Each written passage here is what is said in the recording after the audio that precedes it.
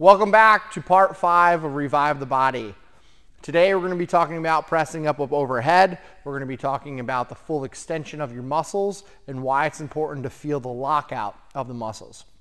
If you haven't seen the first 4 episodes, click the link right up there. It'll connect you to the playlist and just watch through those in order. They do build on each other, so definitely make sure that we're checking those out before you jump onto this one. Cool?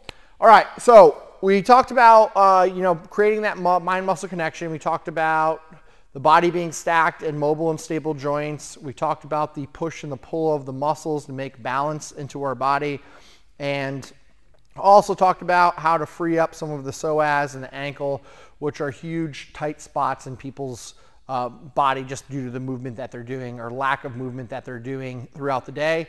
Maybe the lack of awareness is what's going on. But today we're going to really focus on the lockout of our joints and feeling the joints lock out. The big thing for this is that when we lock out our joint, we create like the even push and pull. So if Nadine faces towards me and she's going to raise her hand above her right arm above her head, and it doesn't, actually good, yeah, it doesn't lock out. If it's not locked out, what's happening is we're having more of a contraction onto this bicep, while this tricep is not an even dispersal. So with this, it's slightly bent. This is small, this is long, so this is going to be strong, this is going to be weak. Now, if she fully locks out that arm, what's going to happen is we're going to fire that tricep and we're going to fire that bicep. Without fully locking out, go back to the bend, we'll be loading and doing extra work on this bicep. And that bicep tendon does cross over. You bring that arm by the side of your body. That bicep tendon does cross over past the elbow. A lot of people don't realize. And it attaches on more of the forearm. And when we have that, we can get a little golfer's elbow or tennis elbow kicking in. And then we're always like, man, I can't get rid of this. Especially for all those people who do a lot of barbell work and they do a lot of pull-ups and just in that pronated grip and not taking the time to do supination. We're keeping that bicep under a lot of tension. And in this case, it's just building up irritation, like almost like tendonitis into the forearm.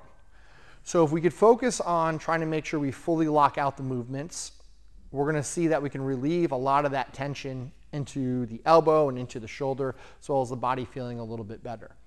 So one way that we want to do that, we're going to pick up a pair of dumbbells. One way to help us start feeling the full lockout is going through tempo training.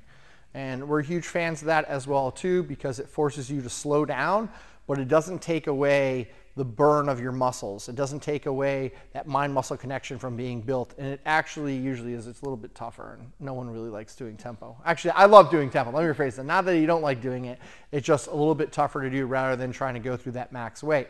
So if we take that time going with a lighter weight, we're going to start off with just a strict press. So she's going to bring those up onto the shoulders.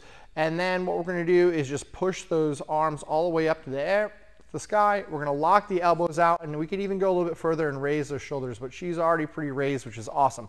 So now we're getting the lock out of the shoulder and lock out of the elbow. Then we're going to just slowly bring that back down. And I'm a big fan of going to 90 degrees, pause right there, and then we're going to drive back up and feel that lock out. Now bring that back down. If we have her do these real quick and do them without the lockout, if we do them real quick, sometimes you'll see that her elbow isn't locked out. If we slow them down, pressing up, locking out, and then slowly coming back down, pressing back up and driving it back out, we can feel that almost lockout of the elbows and bring that down. We're going to put those on the ground. But it doesn't just actually rely on, or just doesn't retain just to the elbow.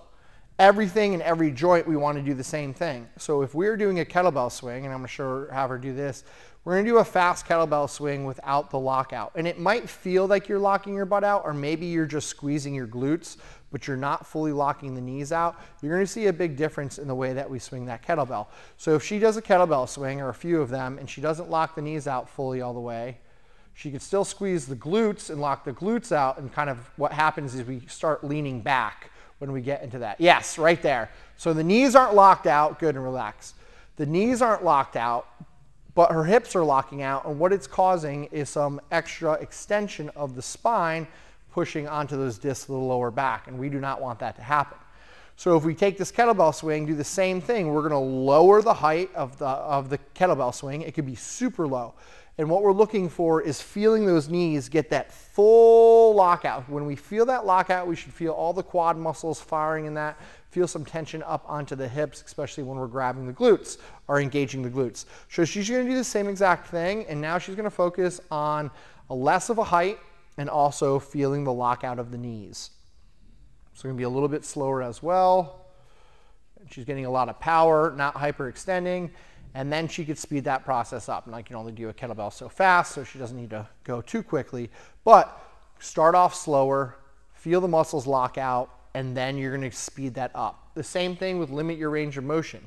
If we're having a hard time with like that press again. So if we're having a hard time getting that elbow lock out, we're going to go back to the press again. If we're having a hard time getting that elbow to lock out, sometimes one elbow will lock out faster than the other. If we are having that, we can kind of sit in the top range of motion of that movement. So she's going to bring those dumbbells back all the way up overhead. We're going to get the lockout position. She's going to feel the triceps fire, raising those up. Then all she's going to do is break the elbows 2 to 3 inches, bringing them down, and then drive back up quickly and feel that lockout. Break the inch down a couple inches, drive straight up, feel that lockout. There we go. Getting a little crack, freeing up some space in the body. Good, and relax. Now, I know we talked about this, and you put those down. I know we talked about this like in the shoulders, but look at this with every single movement that you do.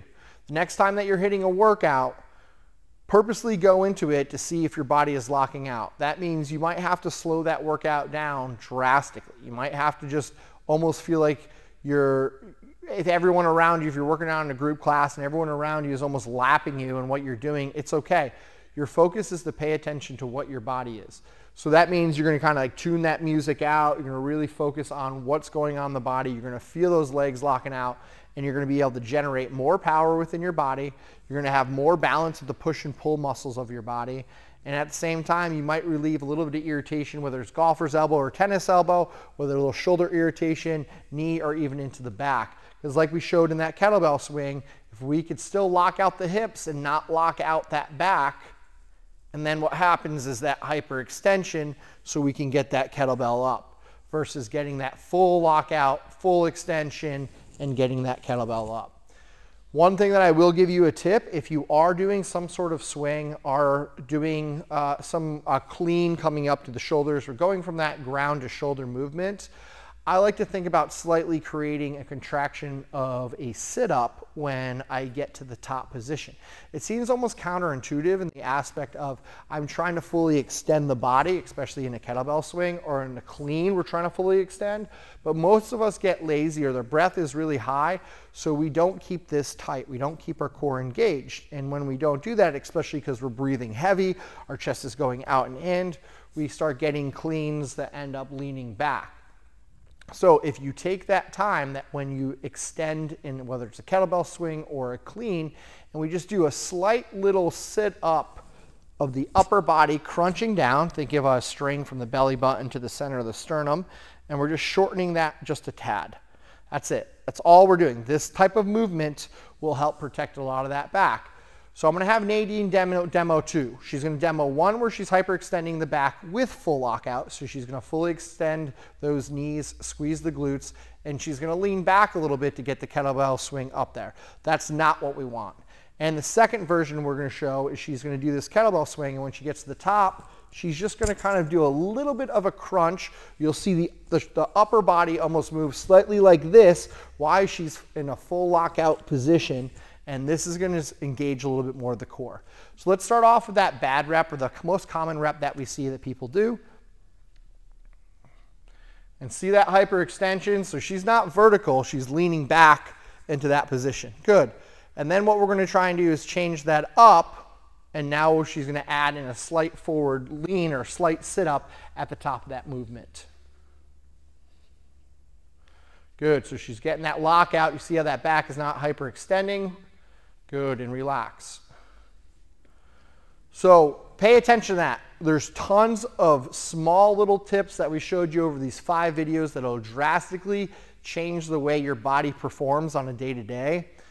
Our entire focus here is to teach you how to work out pain-free and improve your everyday function. That's what we want to do. If you guys got anything else specific, please let us know in the comments. Shoot us a DM. Make sure you like and subscribe. Check out our other channels of social media, including our podcast. Scroll through. There's tons of random information on there as well. Follow us on Instagram, Facebook, all the stuff. And we got some more videos coming out for you soon. Cheers.